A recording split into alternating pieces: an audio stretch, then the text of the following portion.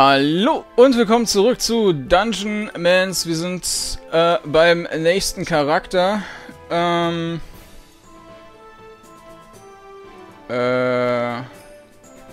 Genau, dann nehme ich den Vorschlag von... Jetzt habe ich gerade den Namen vergessen.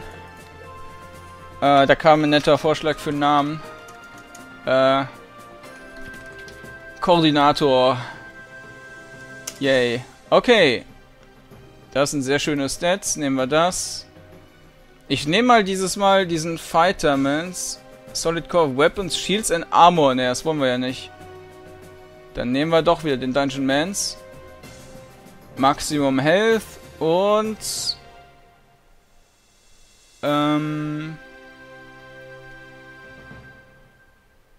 Tireless. Das wird... wieder so einer.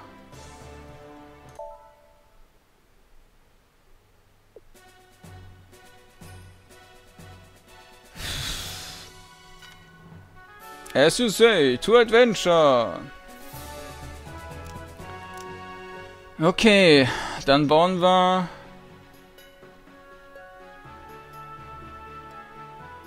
Das hatte mir eigentlich ganz gut gefallen. 2 Handwaffen dieses Mal. Dann haben wir natürlich den Charge nicht, stattdessen haben wir den Sweep.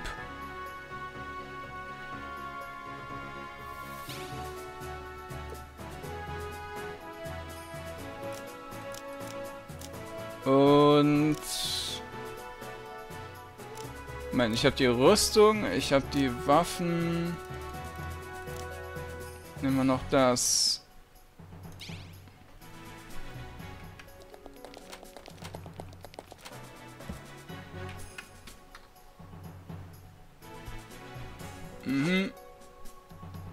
Nehmen wir erstmal das, aber das ist natürlich...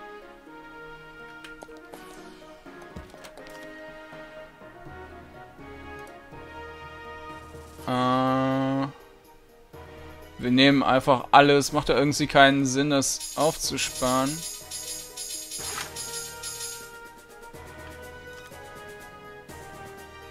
Es sei denn, ich hätte natürlich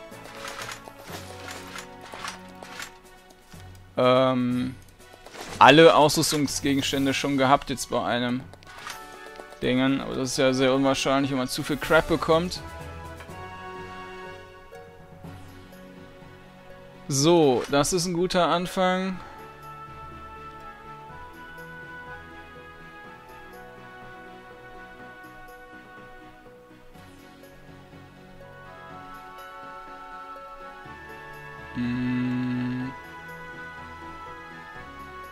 Oh.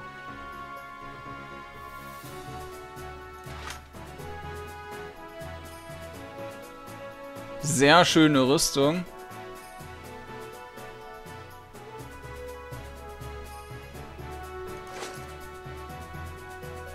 Also 300 Fire Resist insgesamt. Der hat ja jetzt schon teilweise bessere Rüstung als der eben hatte. 60 Fire Resist.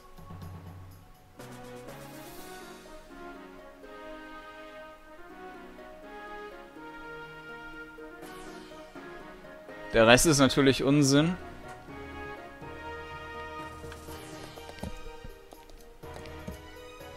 Gut, die Ringe mit dem Eis-Ding ist ja, die waren halt schon sehr gut. Ja. Jawohl.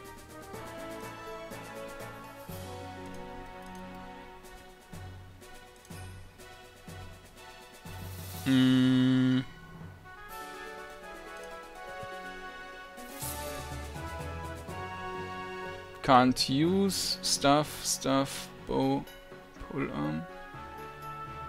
Hatte ich ja keine Zweihandwaffen reingelegt? Zwar Stab, der nutzt ja nichts. Ja, habe ich falsche Erinnerungen gehabt.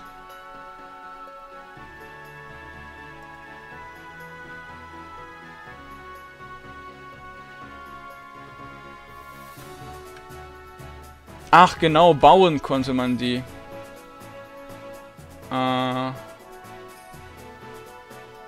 Toasted Melter.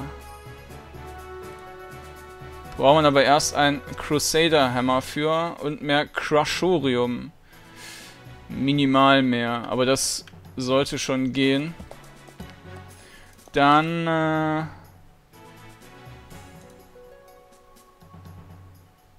das meiste ist sogar schon auf Max Knowledge.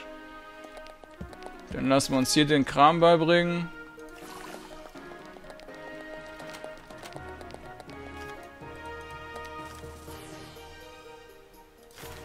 Das.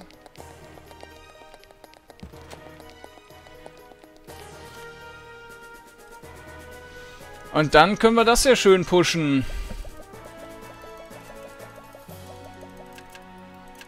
38. Muss erstmal reichen. Na, machen wir hier das noch ein bisschen höher. Jawohl. To the Overworld.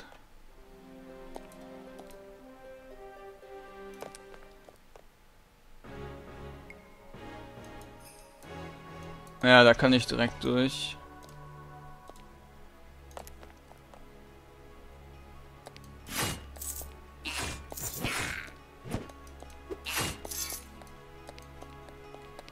Don't underestimate champions.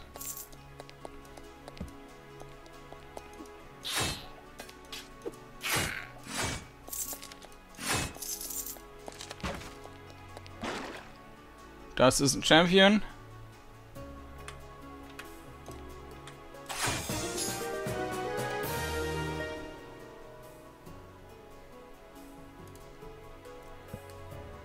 Erstes Level Up. Das dauert noch, das dauert auch noch.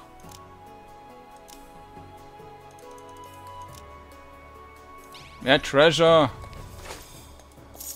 Was ist das, ein Geschenk? Best Day Ever.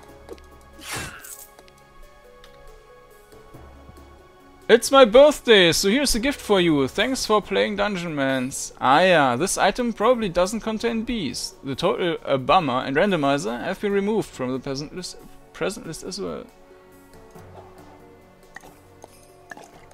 Ah, Wahnsinn.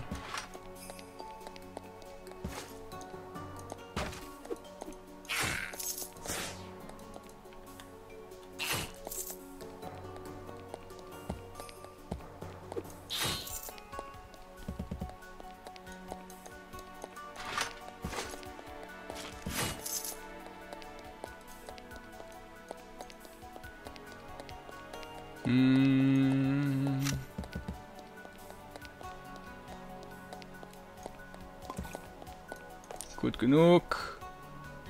Dangerous.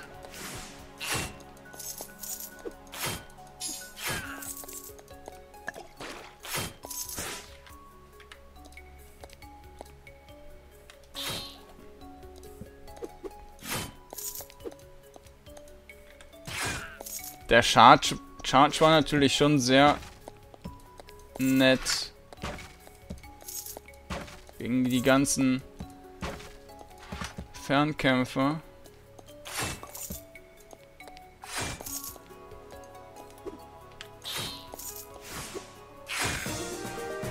Level up. Nummer 3.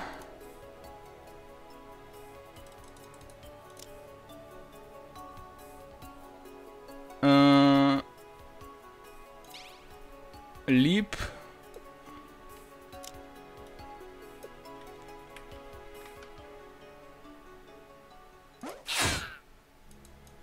Das kann sich aber auch sehen lassen.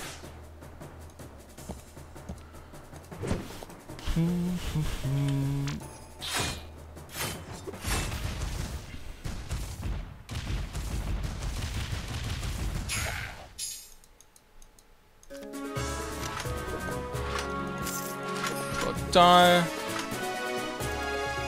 Gehe ich auch hier direkt raus.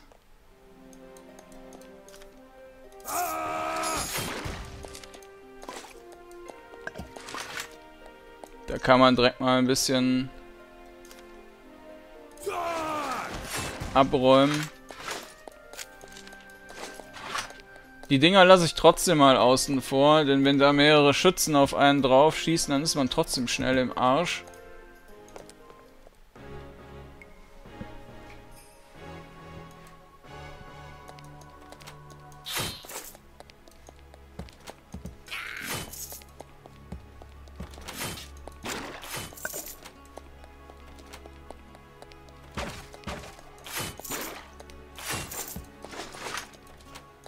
Gehen wir hier direkt runter.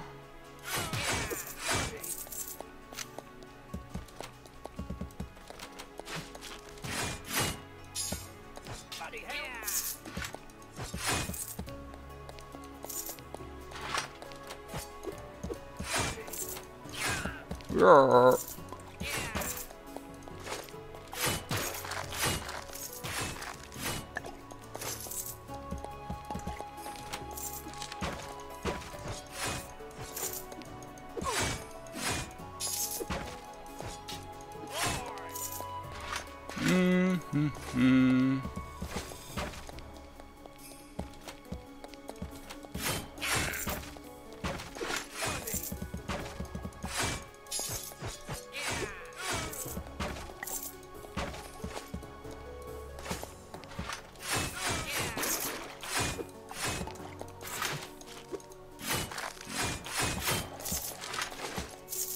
Das ist ja alles sehr, sehr geringe Erfahrung hier.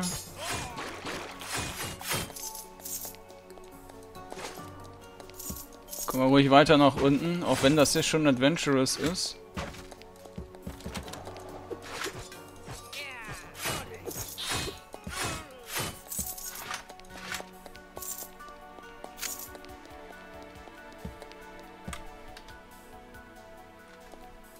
Den Weg nach unten aber noch nicht gefunden.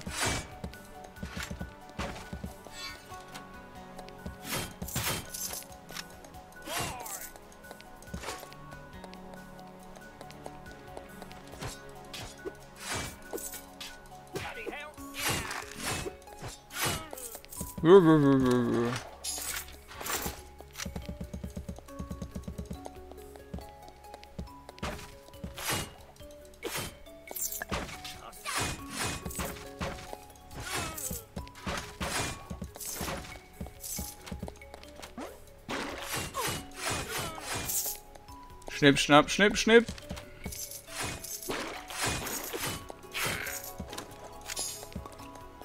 Eine Ringe, sehr schön.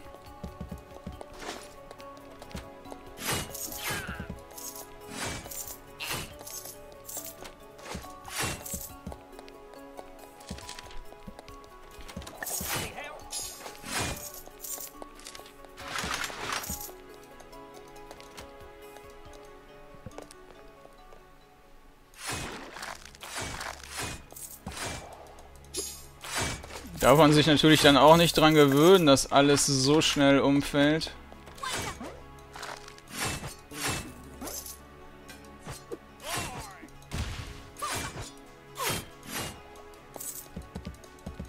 Bleib stehen.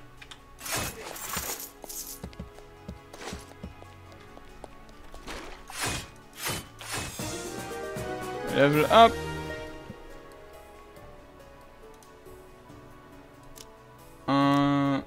Rüstung brauche ich ja erstmal nicht, eigentlich. Na, allerdings was anderes. Macht gerade keinen Sinn, also nehmen wir das.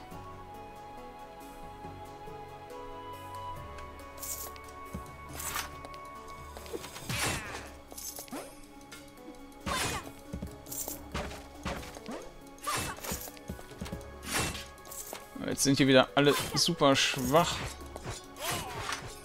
Ist das so ein Hammer? Ich glaube nicht.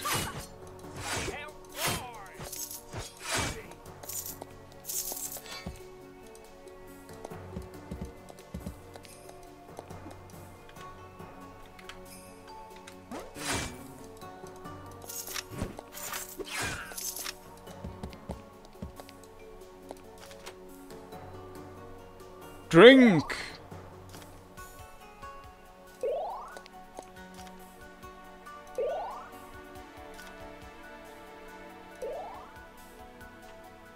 Strength bei 1.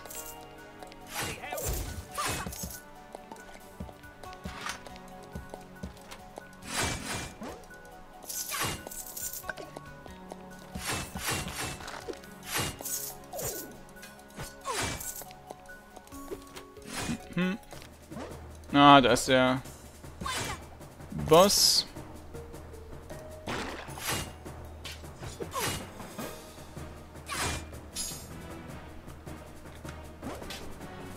Was? Perry Perry?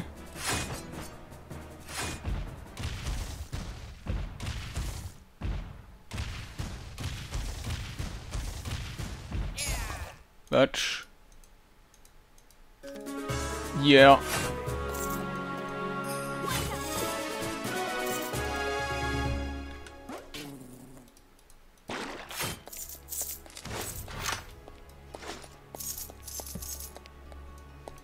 Aber ich glaube, der kostet verhältnismäßig viel. Na, geht so.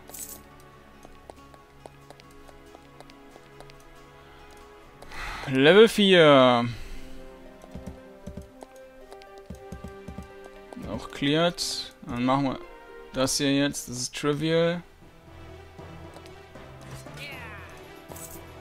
Und keine Schützen da.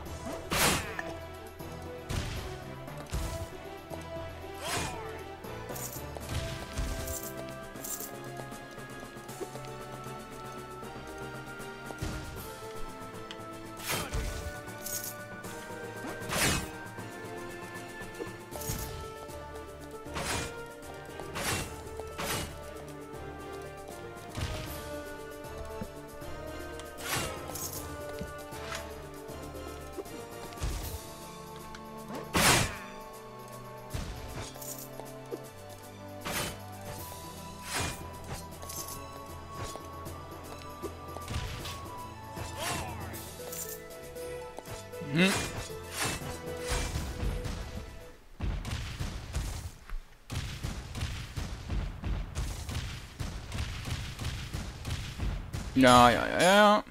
Danke.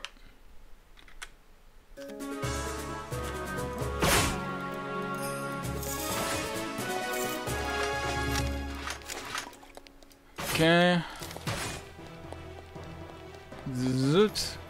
To the Overworld. Dann können wir auch in der Stadt direkt diese Dinger abgeben.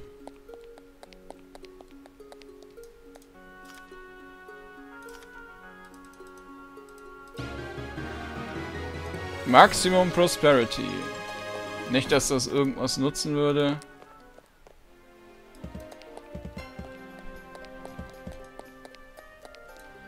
Machen wir das auch gerade noch, bevor ich das abgeben gehe.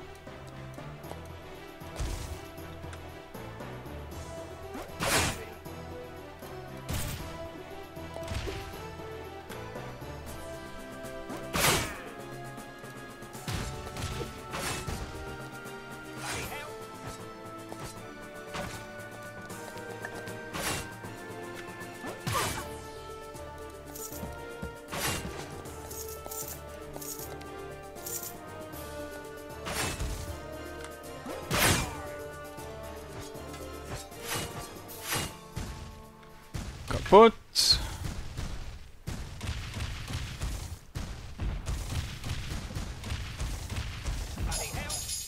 Mhm.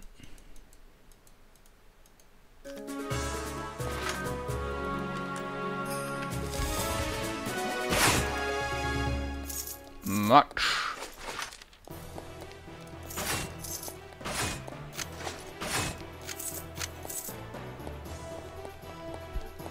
Okay.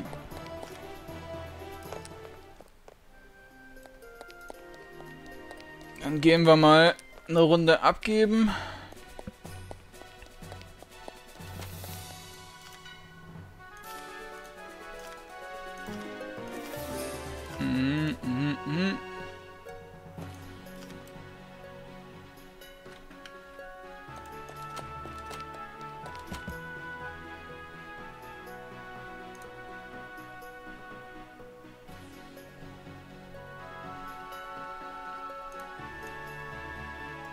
Nee, das ist es noch nicht. Dann schauen wir mal gerade, ob hier irgendwas bei ist, was man benutzen kann. Winged Sword, ja, das ist ein 2-Sterne-Ding. Das ist ein 3-Sterne-Ding. Da könnte man eventuell was Besseres herstellen.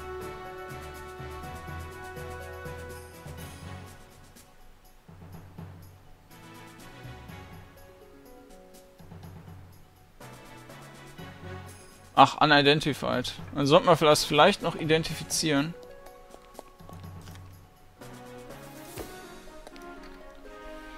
Also nochmal.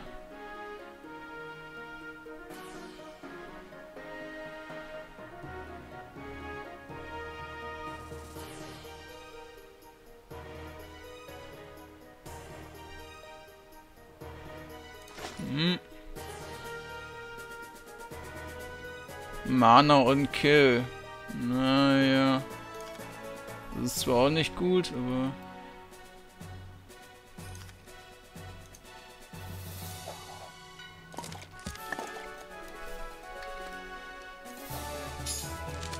Oha.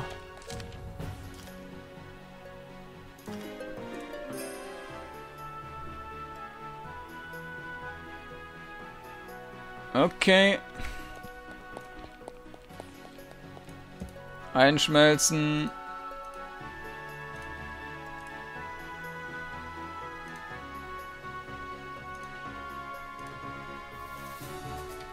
Okay.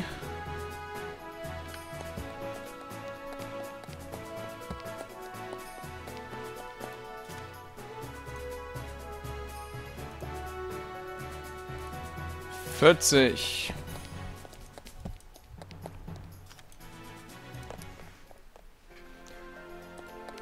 Da oben ist nichts. Da auch nicht. Dann machen wir das hier. Und den werde ich aber dann auch direkt runterrauschen. An den macht halt eigentlich keinen Sinn. Naja, ich hätte auch eigentlich ein größeres nehmen können, aber...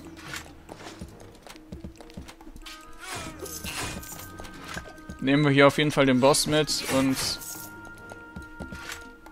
Wenn kleine... Champions einem über den Weg laufen, dann geht das sicher auch.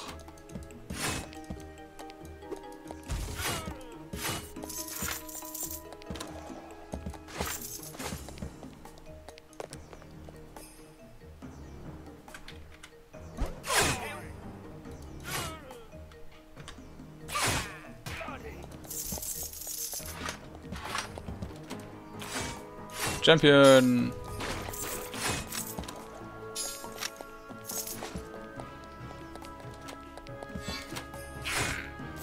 Dangerous Foe.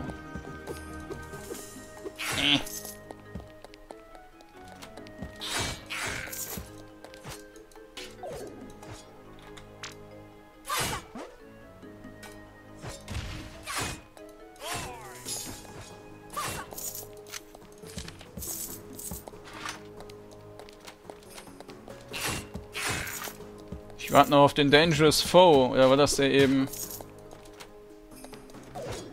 Da ist er.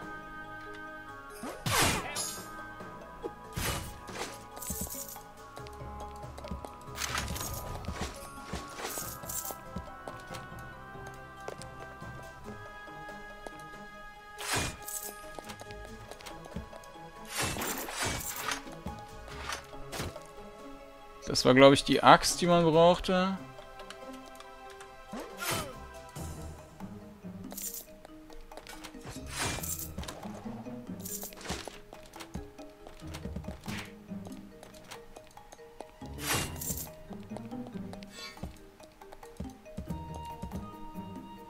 Dangerous Foe, okay.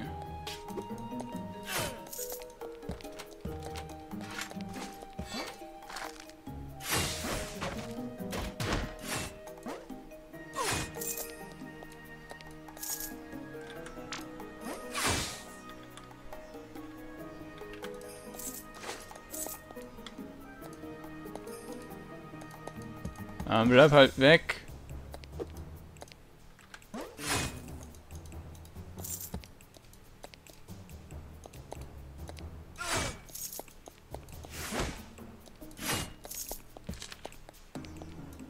Mhm.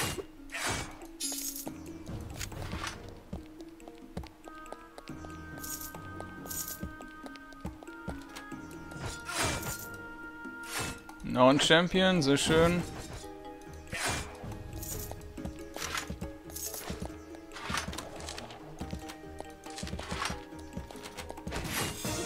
Und Level 5. Damit können wir jetzt... Ne, können wir nicht. Das ist Level 6. Das Identifizierungsdings.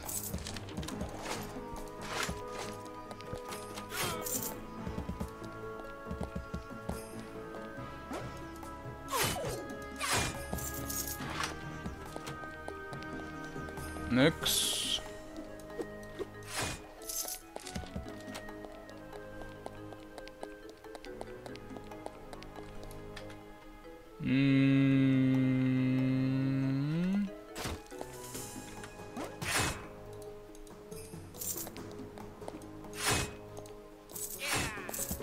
Die können wir eventuell noch brauchen.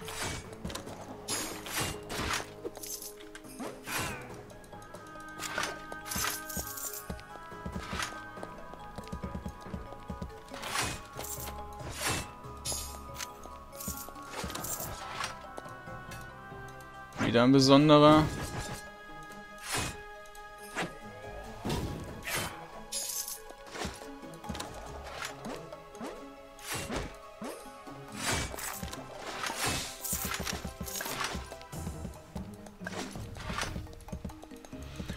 Nach unten.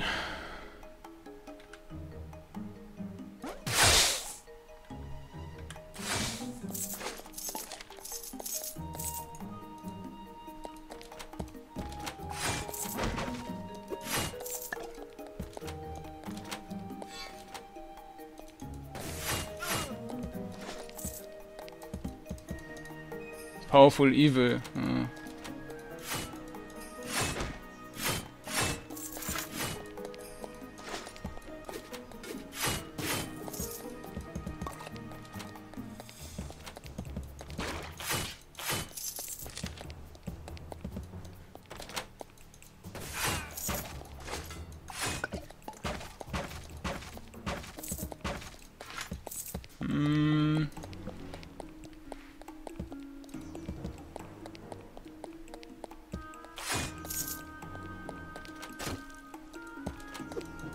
Da ist der Boss.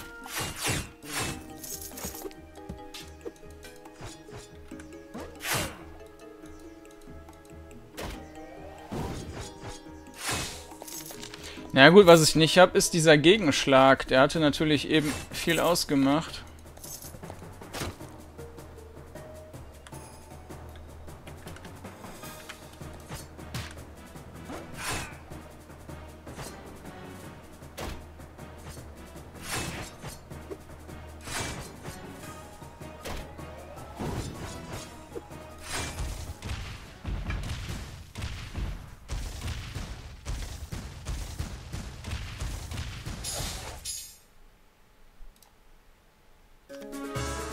Jo.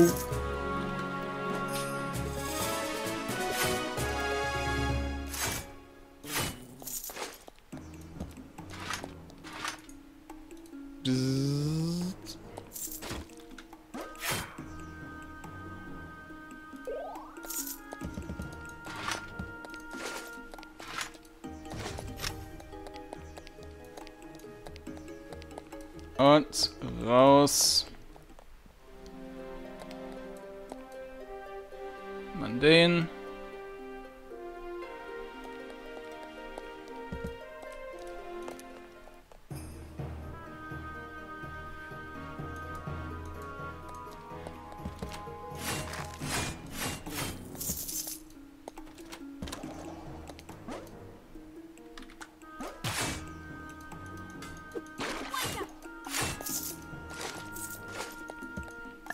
Dann werde ich hier auch direkt nach unten.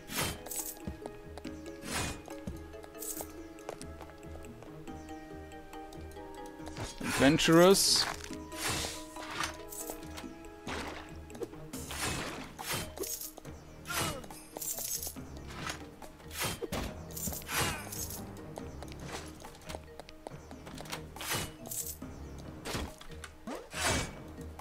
Die sind nach wie vor etwas böser.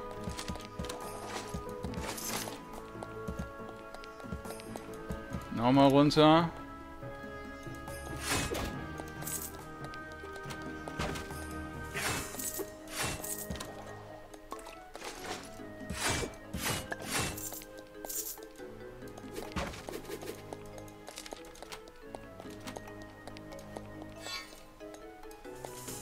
Powerful Evil.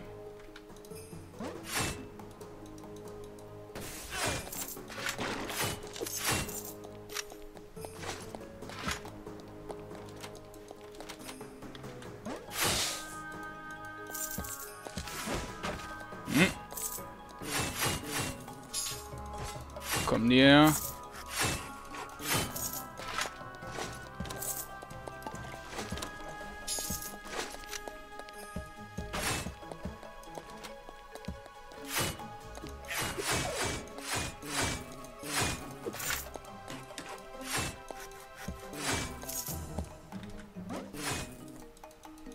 Dum dum dum dum dum.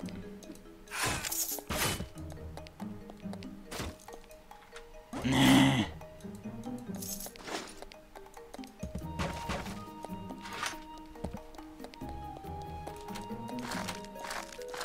Na. Ich könnte auch mal treffen mit dem Klicken.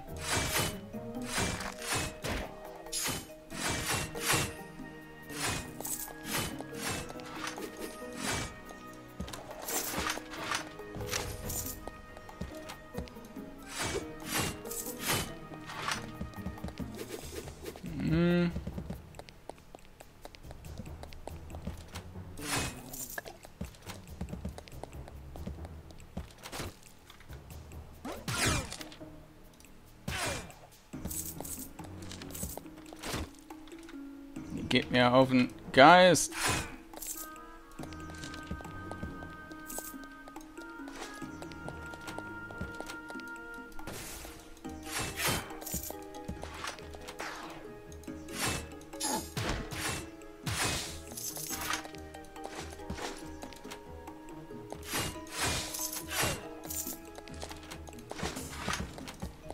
Nach unten. Dangerous. Da ist doch so ein Crusader Hammer.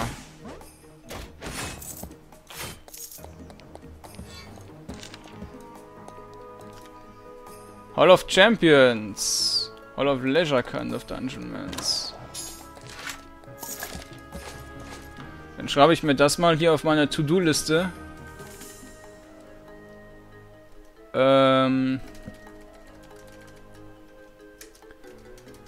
The Monastery of Rusted Talantir. Level 4. Hall of Champions. Könnte man sich später mal angucken. Powerful Evil, naja.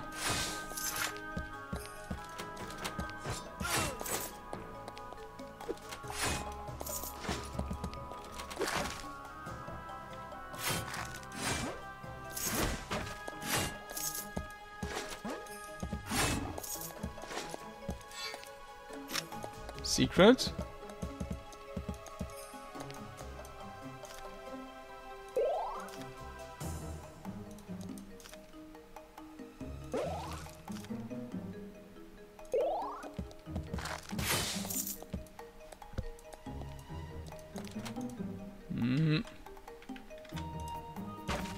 Na toll, das hat gut funktioniert.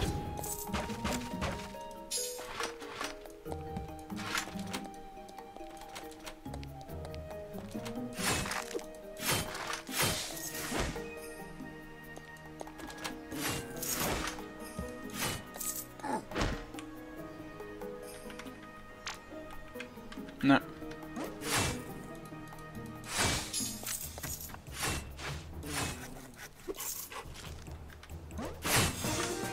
Level up. Da sind wir schon bei 6 in...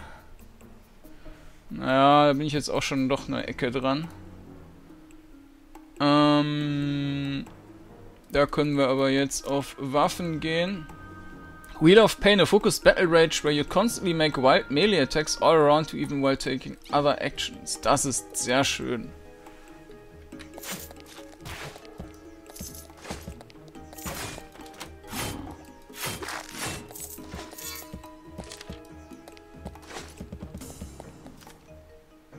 Hive Savings, naja, das ist sowieso nur Müll.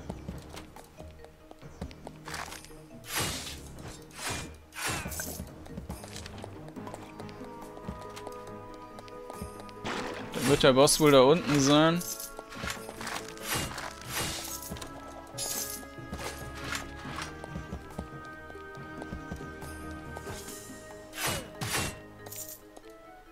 Was? Down the dungeon, just mostly a me. Ah, okay.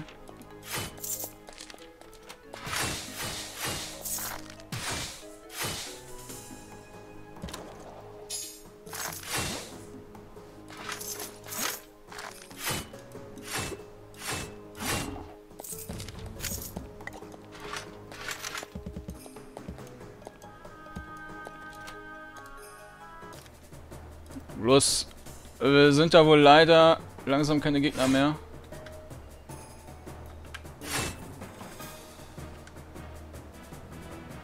Achievement unlocked, doch, hat gepasst.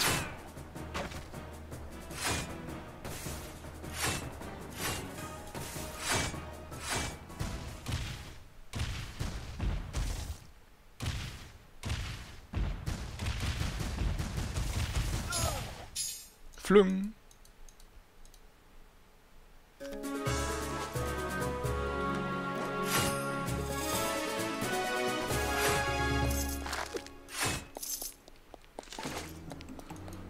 Sauber.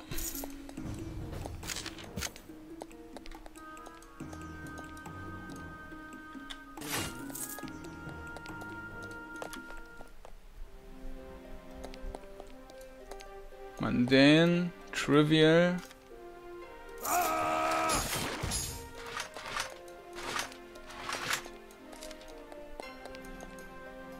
Räumen wir das hier gerade noch leer.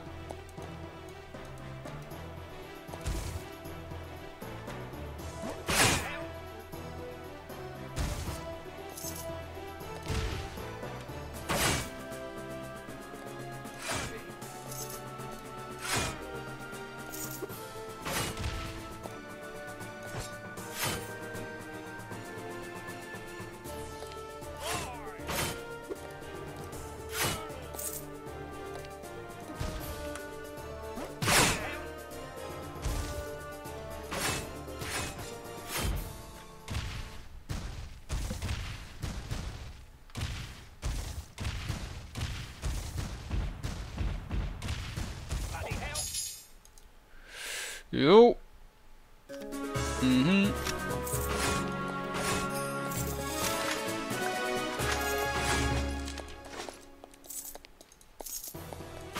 Gut, das Geld braucht man eigentlich gar nicht aufsammeln, weil es so wenig ist. Wenn man dann später ein Gold pro Gegner bekommt, dann...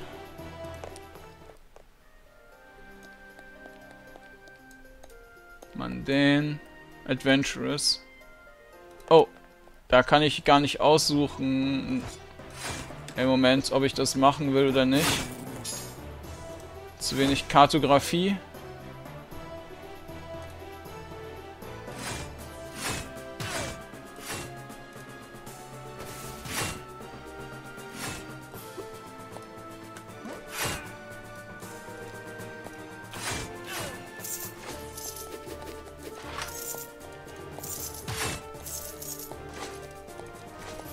Dann sollte ich jetzt nicht in gefährliches Gebiet laufen.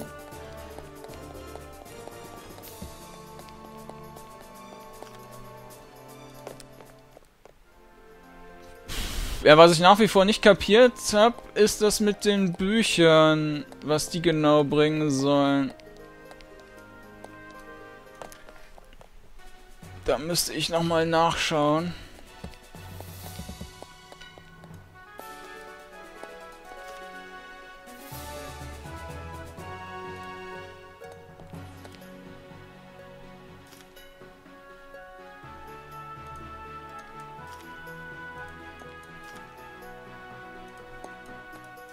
Mhm.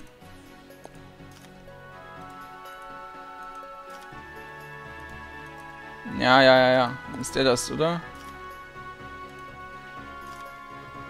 Nee.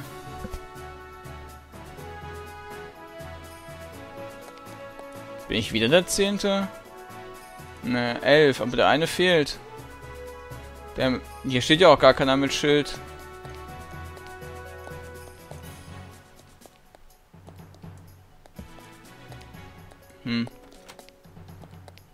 Oder wurde der woanders aufgestellt?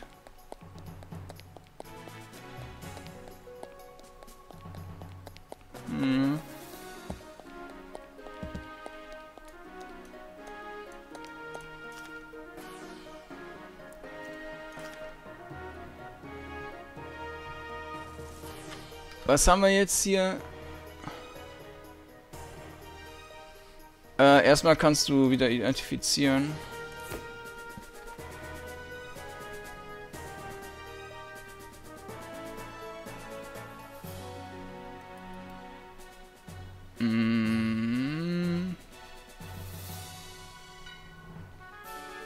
Defeat Armor. Ja. Defeat Block and Parry. Spell Power brauchen wir nicht. Increased Base Health.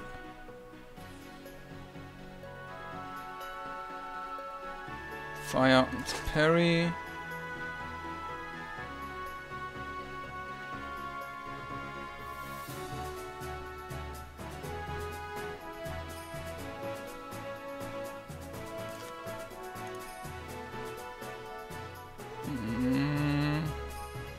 Was ist das? 1 Strength, 2 Bonus-Block.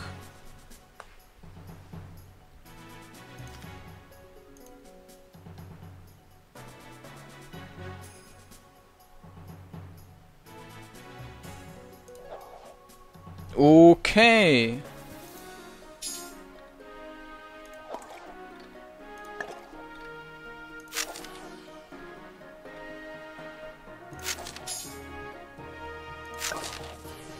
Da ist ja schon ein Haufen Zeug drin.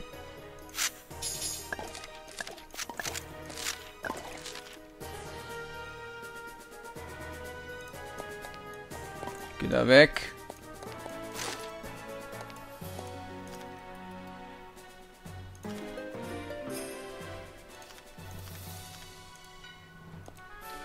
Okay.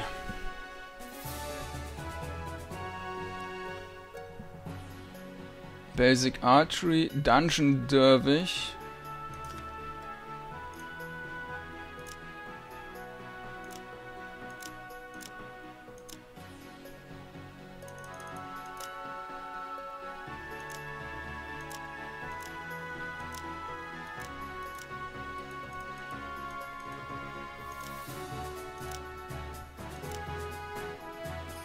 Das war das.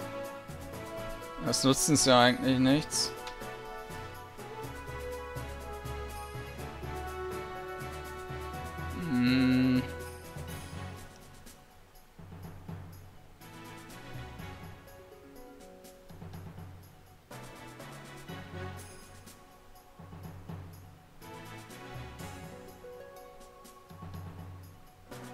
Nehmen wir das, um diesen Port noch zu bekommen.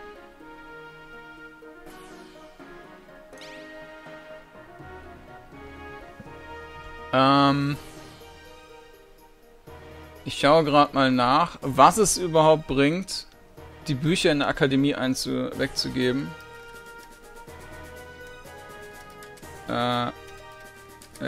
Akademie.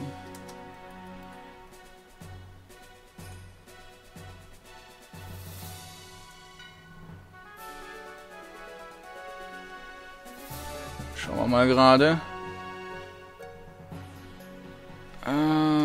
Book.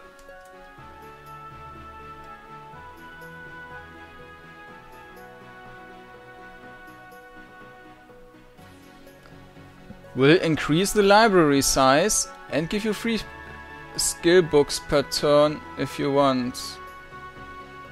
Per run.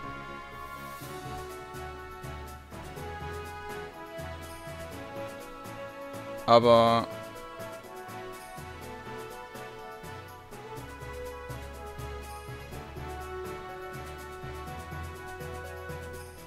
da sehe ich jetzt keinen Nutzen, weil die haben wir ja schon auf Maximum.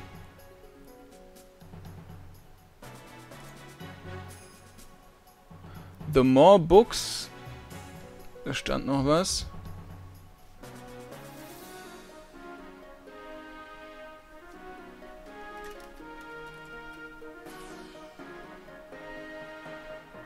The more books in a library, the better your odds of getting a proper gut feeling about the world's surprises. You have no way of knowing the water. Okay, aber das ist von 2013.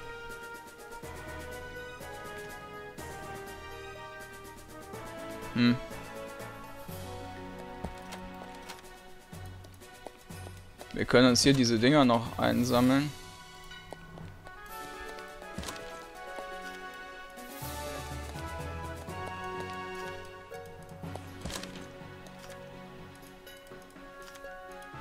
Ich glaube, das sind auch Bücher, aber das sind halt maximal 4. Ja, da runter.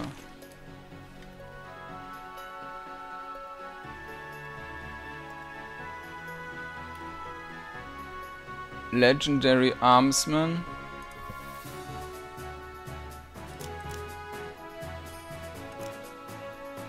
Habe ich schon voll gemacht.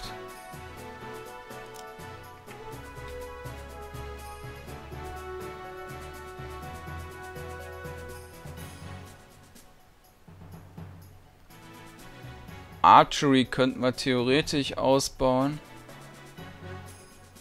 Kartografie. Das ist gut.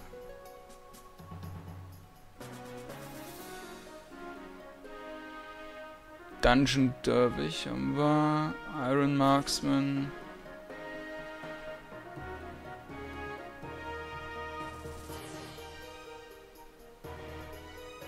Viermal das Buch. Was gab's denn unter Archery noch?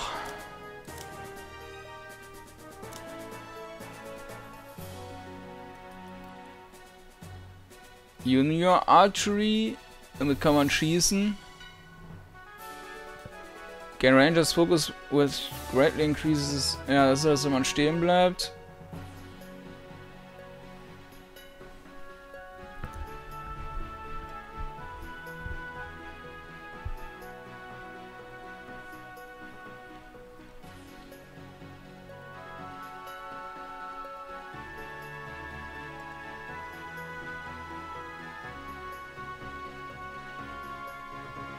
Ja, aber es kostet halt auch wieder alles Stamina. Will ich eigentlich nicht. Dungeonmans, dieses da war ganz gut.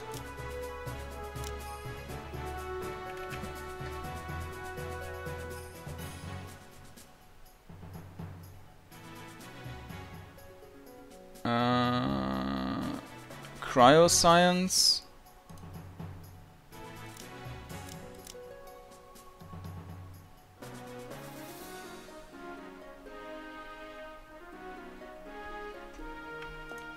Warum man eigentlich nicht? Oder ich lerne einfach mal prinzipiell alles in diesem Run. Na komm. Kann ich das überhaupt lernen? Das hatte ich ja jetzt... Ups, hatte ich ja jetzt eigentlich schon voll. Das kann ja gar nichts bewirken. Ist dem ziemlich egal.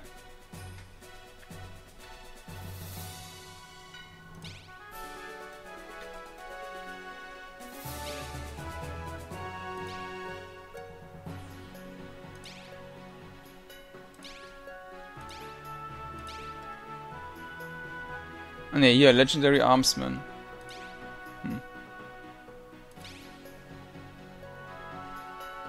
Dungeonmans, ja.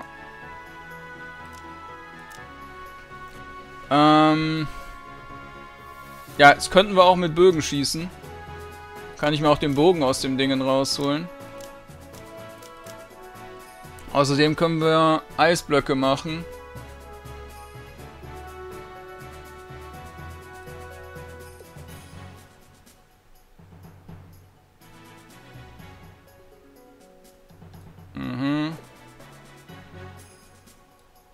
Kann man mal mit rumspielen.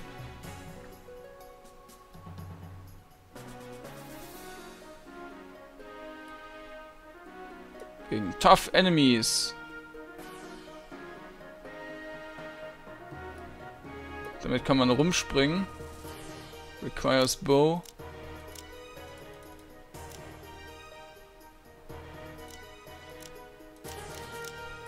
Hatte ich da nicht auch was gewählt?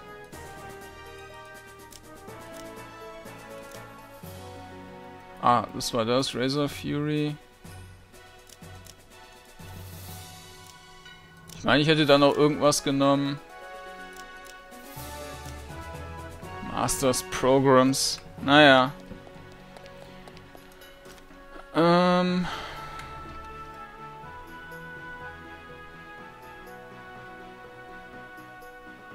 Cryoscience kann ich lernen, macht aber nichts. Ja. So, dann können wir hier gerade...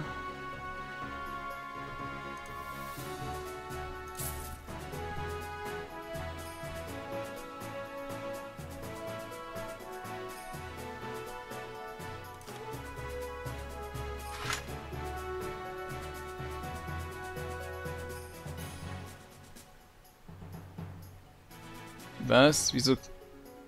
Die können wir doch gar nicht da reinlegen. Das müsste aber jetzt ein Fehler sein.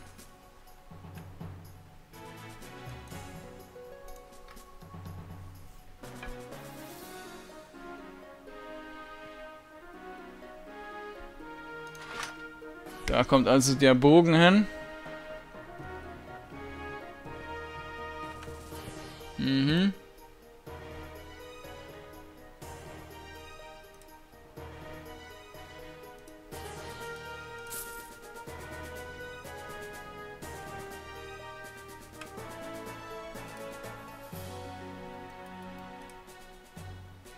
Das da bitte. Upgrade Hammer Chill.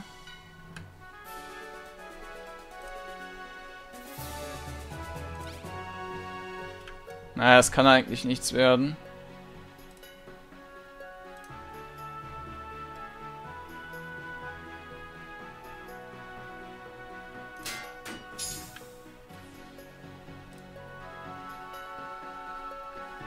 Hammer Eager. Machen wir das auch noch und nehme ich halt das Bessere davon.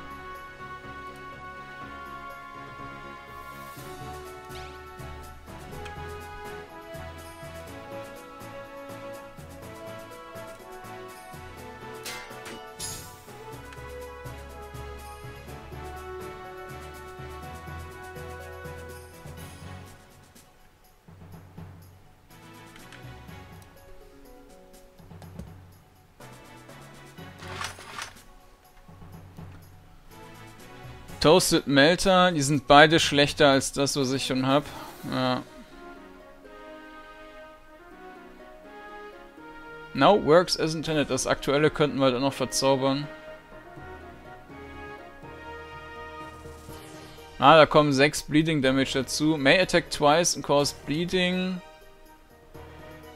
Und deal 5%. Ja, das dürfte besser sein, als das, was ich habe. Wenn auch nicht viel.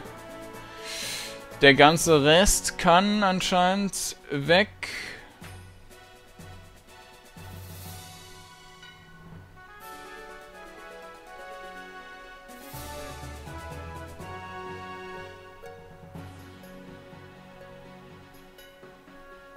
Ach, der hat -5.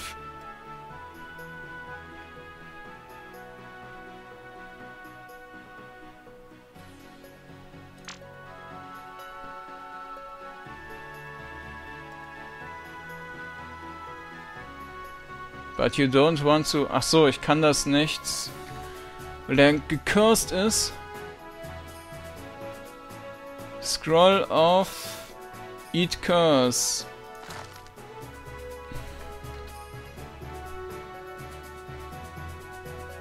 Mhm.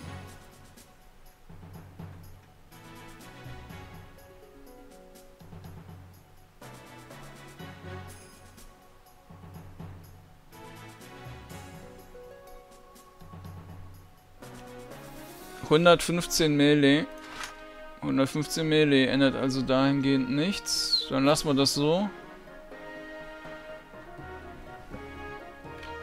Dann kann ich den Rest einstampfen.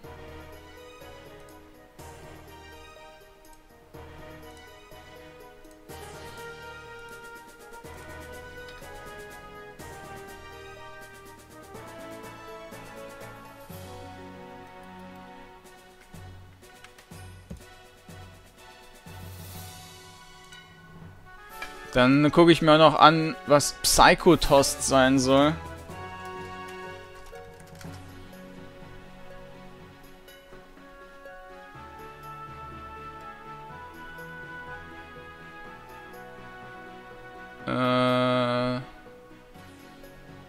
Finde ich gerade nichts. Ne, steht immer nur dieser Begriff da, beziehungsweise in den Patch Notes das. Aber nicht, was das bedeutet.